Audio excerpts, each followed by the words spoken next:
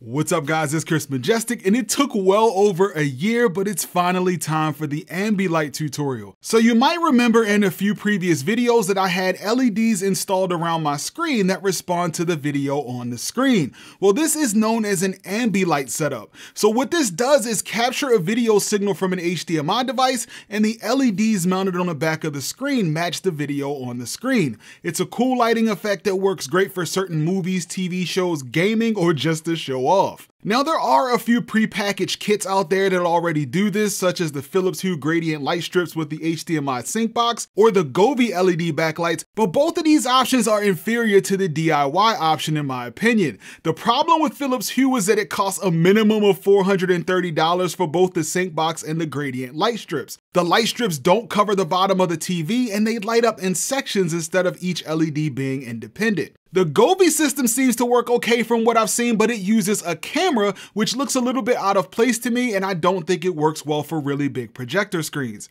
The system that we'll build in this tutorial will work for pretty much any screen. It'll be much more dramatic, more flexible, and it'll range from $150 up to $300 depending on the size of your screen and some of the optional parts you choose. Just keep in mind that it only works for external HDMI devices like a game console, Blu-ray player, or streamer, so it won't work for the built-in apps on your TV. So today I want to show you exactly how to set this up. Now I know there are a few tutorials out there on this already, but they miss quite a few important points, so I figured it was worth doing my own. Okay, so exactly how does this work? Well, we'll use an HDMI splitter to split a video signal to your TV and a Raspberry Pi. Then we'll use an HDMI to USB capture device to capture the video on the Pi. And an application called Hyperion will process the video and send a signal to the LEDs. So there are a bunch of parts that are needed for this project. First, I'm going to mention all the required parts, and as I go through the tutorial, I'll mention some of the optional parts.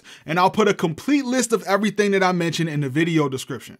So the required parts include a Raspberry Pi. I recommend the Pi 4 or the Pi 3, a 5-volt power supply, which I'll talk a little bit more about in a minute, an HDMI to USB grabber, an HDMI splitter, which I'll talk about at length later in the video, a USB power adapter for the Pi, some jumper wires, electrical wire, an SD card, WS2812B individually addressable LED strips, and the LED strips do come with different levels of water resistance. I usually recommend IP30 since most people don't need water resistance, but IP65 also works just fine. All right, so the very first thing you need to do is measure all the way around your screen so you know how long of an LED strip you need to buy. The strips usually come in lengths of around 3 feet or 16 feet, so you'll likely end up with a 16-foot strip for most TVs and 2 16-foot strips for a projector screen. So I'm going to be using a Raspberry Pi 4 for this project, and the very first thing we need to do after we buy all of our parts is to get the Hyperion software installed on the Pi.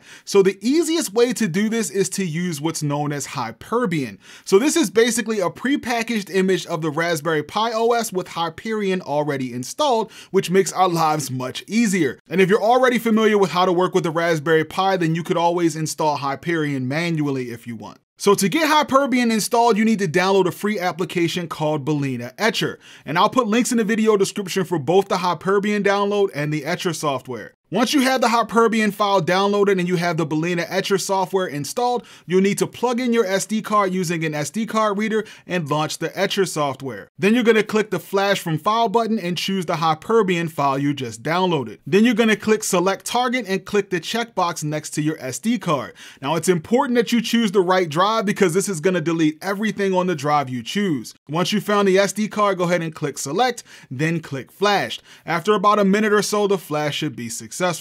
Now, even though we won't be using SSH in this tutorial, I do recommend enabling it on your Raspberry Pi. Now, even though I'm going to be using a wire connection, another thing you can do while you're here is configure Wi-Fi on the Pi. Now, there are a couple of ways you can do this, but for the sake of time, I'm not going to go into that in this video, but I do have a full written tutorial for everything I'm talking about in this video today, so you can go there for more info.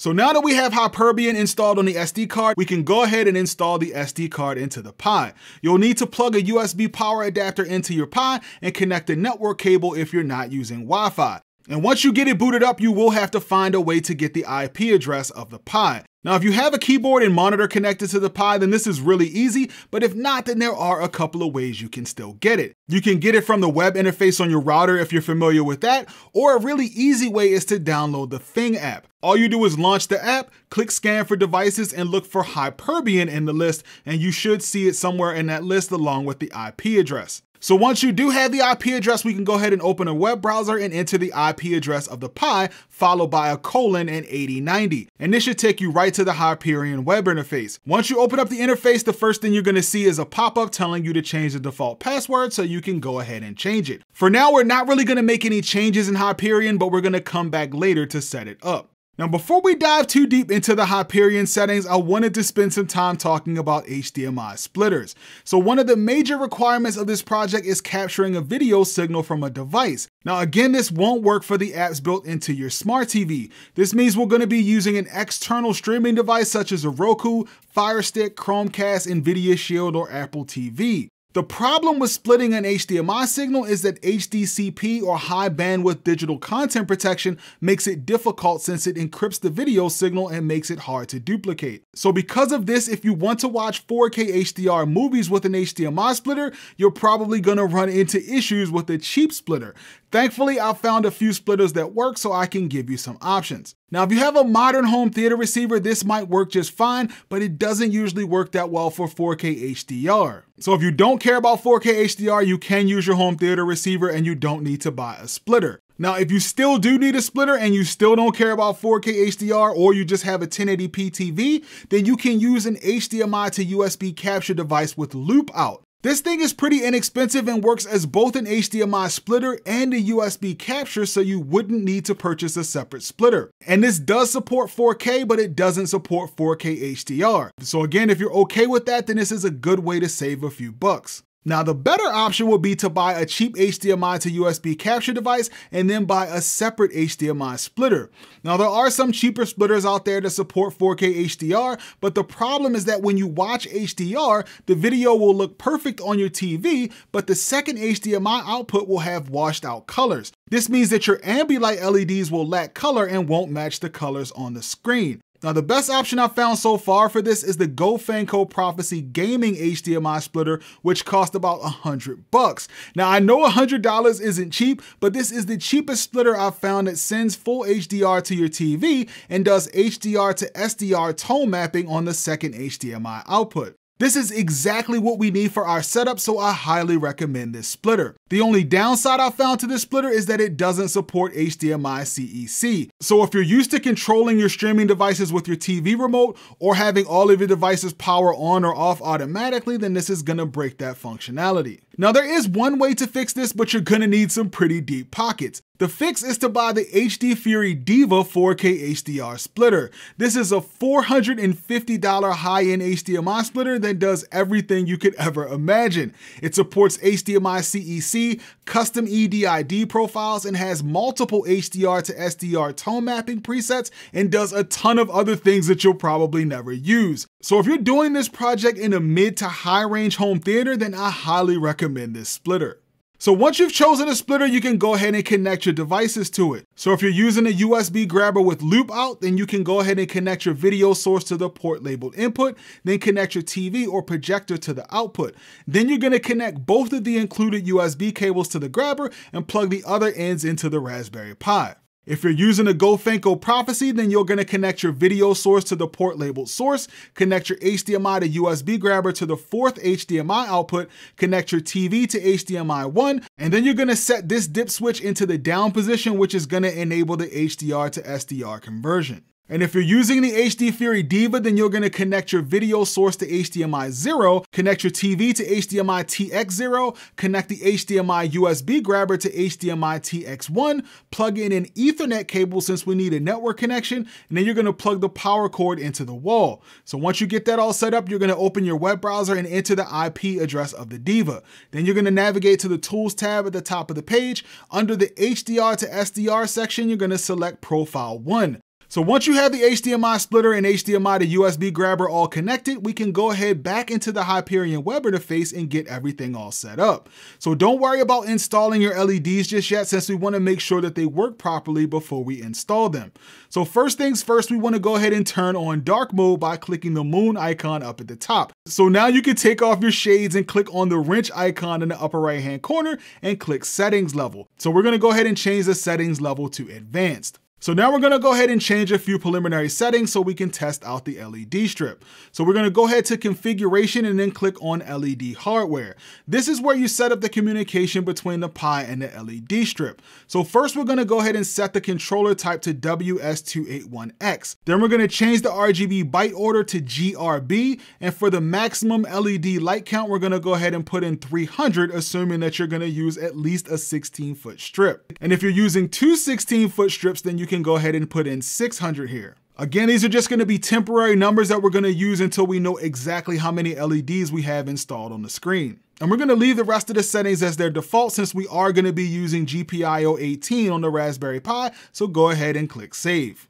Now we're going to head over to the LED layout tab at the top of this page. So in here, we're also going to enter some temporary numbers, but if you already had the LEDs mounted on the back of your screen, you would count exactly how many LEDs you have at the top, bottom, left, and right of your screen and enter them here. For now, we're going to go ahead and put in 96 for the top and bottom and 54 for the left and right. This should be equal to 300 total LEDs, which you can see here. Now, one thing that is helpful on this page is max power consumption, which you should take note of to give you an idea of what size power supply you might need. So as you can see, 300 LEDs could require up to nearly 20 amps. Now, I found that this estimate is a little high, but it's still helpful. So as you can see here, you can specify the location of a gap in case your TV won't allow for you to run LEDs all the way across the bottom, or if you simply don't have enough LEDs and need a gap. And you can also specify an input position, which is the place where your LED strip starts. You can even reverse the direction if you install them clockwise by mistake. So even if you don't get the LEDs mounted perfectly on the back of your screen, you can always come back here and tweak the settings. So for now, we're going to go ahead and click Save Layout. And the next thing we need to do is set up your capture hardware, so go ahead and go to the capturing hardware section under configuration. So what we're going to do here is uncheck the platform capture, since we're not going to be using that. This is what you would use if you planned on using the Raspberry Pi itself as a media player and wanted to capture the internal video. Now we are going to go ahead and click the USB capture checkbox and click Save Settings. Then we're going to go ahead and scroll down to the USB capture section. If we click on device, we should see our USB capture device. If all you see is automatic, ISP capture, and custom, that means that it can't find our USB capture device. If we don't see it listed, then there are a couple of things we can try. First, we can try unchecking the USB capture box, click Save, wait a few seconds, then recheck the box and click Save again. If that doesn't work, then you can plug the capture device into a different USB port and refresh the page. If it still doesn't work, then you can reboot the Pi. A reboot almost always works as long as the capture device you're using is supported. Once you see your capture device listed, you're going to go ahead and set the input to camera 1, or you can leave that set to auto, set the video standard to NTSC, set the device resolution to 720 by 480. Keep in mind that the lower the resolution, the less lag you'll have. I usually set my frames per second to 30, even though some people choose 20, and I set the size decimation to 4. So later on, you can always come back here and play around with these settings so you can decrease the lag. And the last setting I want to enable is Internet API access. This is going to allow us to control the LEDs using your phone or some other internet connected device. To enable this, you're going to click on Network Services under Configuration and check the box that says Internet API access and click Save. Now at this point, we should be able to see a capture image on the Pi. So if you scroll to the top of the page and click on the little TV icon, then click on Live Video, you should see the captured image. So as you can see, this screen gives you a preview of the captured image and the LEDs around the screen. And the captured image doesn't have to be the highest quality, since all we really care about is the colors. So now that we know that the splitter and HDMI grabbers are both working properly, now we can focus on powering and testing the LED strip. Now this might seem basic, but it can get pretty complicated if you're doing it right. So first we need to calculate the amount of amperage we need so we know what size power supply to buy. So to do this, we use a simple calculation. Each LED in the strip uses around 20 to 60 milliamps, so we multiply 0.06 times the number of LEDs in the strip. So most LED strips come in lengths of 3 feet or 16 feet. Now I usually recommend the WS2812B strips that have 60 LEDs per meter since they look the best, so the 16-foot strip will have 300 LEDs. So if we have a strip of 300 LEDs, we multiply 300 times 0.06 and we get 18, which is about 18 amps. Now, unfortunately, most power brick style power supplies usually go up to about 15 amps, so finding one that supports 18 amps or higher will be really difficult. Now keep in mind that the LEDs will usually work just fine with an underpowered power supply, but they just will have limited brightness. Now if you do need more than 15 amps, then you'll start to see metal power supplies, which usually have exposed connection terminals. What this means is that you'll have to connect bare AC voltage wires to the power supply, which can be dangerous if you don't take the necessary precautions. At minimum, this means that you'll probably want to put the power supply inside of a project box for safety. Now the alternative to a large metal power supply would be to buy multiple power bricks. So for example, if you needed 30 amps, then you could buy two 15 amp power supplies and wire them together and connect both to the LED strip, which would be a total of 30 amps. And even though I do recommend using a separate USB power supply for the Raspberry Pi, you could technically power your Raspberry Pi using the same 5-volt power supply. So if you want to do that, then you'll need to factor in another 3 amps for the Pi.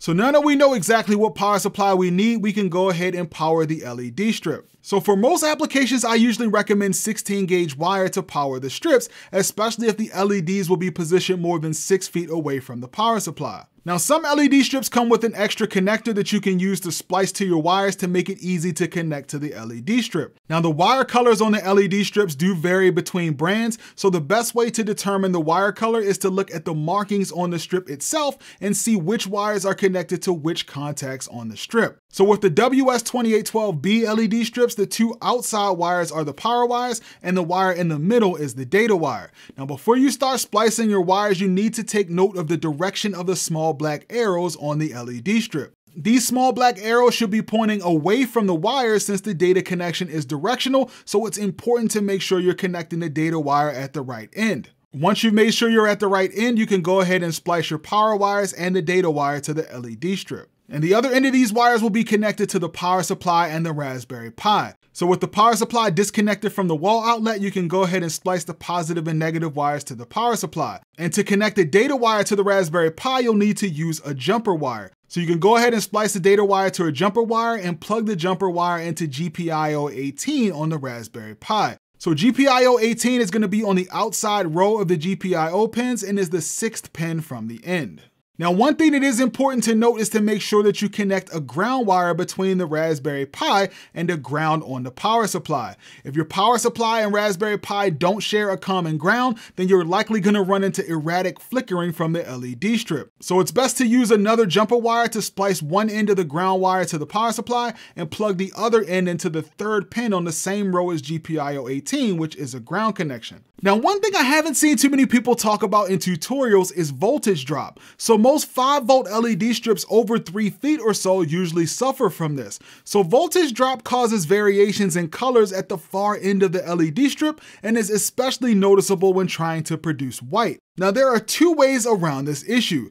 The best option is to power the LED strip at multiple locations. So the most common method is to inject power into the LED strip at the beginning, middle, and end of the strip. Now this might seem weird, but it works perfectly and ensures that your entire strip gets consistent power, which helps tremendously with voltage drop. So most LED strips usually have an extra set of power wires at the beginning and end of the strip, which works perfectly for you to do this. Another way to address voltage drop is to use a 12-volt LED strip such as the WS2815. So the good thing about 12-volt LED strips is that they can go a much longer distance without any noticeable voltage drop. So the WS2815 has all of the features of the 2812B, but adds the 12-volt benefit as well as an additional data channel. So instead of 3 pins, the WS2815 has 4 pins. The 2 middle channels are both used for data. One is the primary and one is the backup. So even though it does have 2 data lines, you're still going to use the 1 data line from the Raspberry Pi,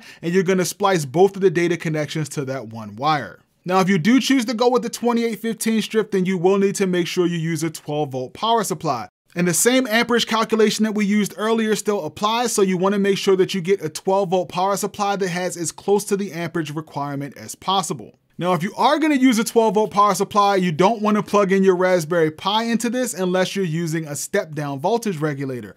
Otherwise, you're going to destroy your Pi. This is another reason why I normally recommend using a separate USB adapter to power the Pi. Now, one thing I want to briefly mention is that Adafruit does recommend using a capacitor on the power wires as well as a 470 ohm resistor on the data wires of both the 2812B and the WS2815 LED strips. Now, I found that both of these strips work just fine without a capacitor or a resistor, but feel free to add them if you want. And the last thing I want to talk about before we start testing the LED strip is a logic level converter. So when I first set this up on my screen in my home theater, I had an issue where the LED strips would flicker every few seconds. I looked all over the internet and I couldn't find anything. As a last ditch effort, I ended up trying one of these tiny little boards and my setup has been working perfectly ever since. Now, unfortunately, these boards don't usually come with headers on them, so you will have to solder it. But the basic idea is to power one side of the converter using 5 volts from the Pi and power the lower voltage side using the 3.3 pin from the Pi. Then you're going to connect the wire from GPIO 18 to channel 1 on the 3.3 volt side and connect the channel 1 output on the 5 volt side to the data wire on the LED strip. And I will say that if you plan on putting your Raspberry Pi farther than 6 feet away from your LED strip,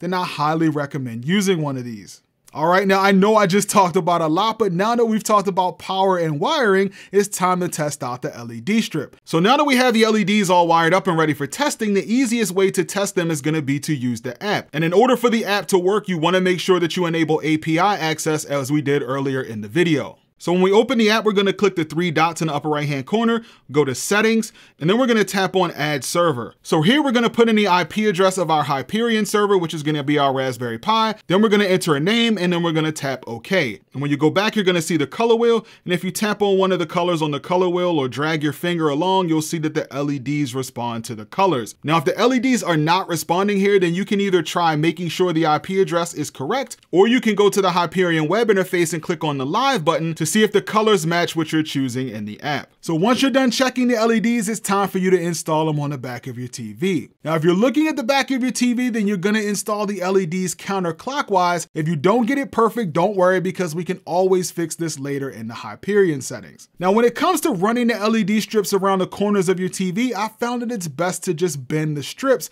And I've been doing this for years and I've never had an issue with it. Alternatively, you could use an LED corner connector, or you could even solder wires in the corner if you want. Ultimately, this is up to you. Once you have the LEDs installed, you can go ahead and count the LEDs on the top, bottom, left, and right, so you can enter these exact numbers into Hyperion. And keep in mind that you don't actually have to cut the LEDs. If you have room on the back of the TV, you can actually wrap them around, because in the Hyperion software, you can specify less LEDs, and the LEDs at the end of the strip will be turned off. So once you have everything all connected, you can go ahead and check this wiring guide to make sure you have everything wired correctly. Now, of course, your setup may vary from this since it includes some optional parts, but it should at least give you an idea. The most important thing to take note of is the ground connection between the Raspberry Pi and the power supply. All right, so if it looks like everything is working properly, we can go back into Hyperion and enter the exact numbers so we can test the system out. So you're gonna go ahead back into the Hyperion web interface and head over to the LED controller tab under LED hardware. Here we're gonna enter the actual maximum LED count, which is the full count of LEDs you have on the back of your TV. Then you're gonna head over to the LED layout tab and enter your actual LED count for each side of your screen. Now you wanna make sure that the total LED number matches the total number of LEDs you have installed. And you also wanna make sure that the position matches the input position on your screen. Also make sure you enter an estimated number for the gap if you have a gap. So once you have all your numbers entered, you can go ahead and test it out. Now I will put some links to some of my favorite Ambilight test videos in the video description if you're interested. Now, one thing that I forgot to mention is that HDMI to USB grabbers do suffer from a little bit of lag. So if you're having issues with the LEDs lagging a little behind the video, you can try lowering the video resolution or raising the size decimation number in your capture settings. All right, guys, I think this might have been the longest video I've ever done, but I do hope that this was helpful. Now, I'm not really big on doing tutorials, but considering the amount of work that I put into this, I figured it was worth sharing what I learned. If you did find this video helpful, then go ahead and make sure you hit that like button. And if you're not subscribed to the channel, go ahead and make sure you hit that subscribe button and hit the bell so you don't miss out on any new videos. Thanks for watching, guys, and I'll see you in the next video.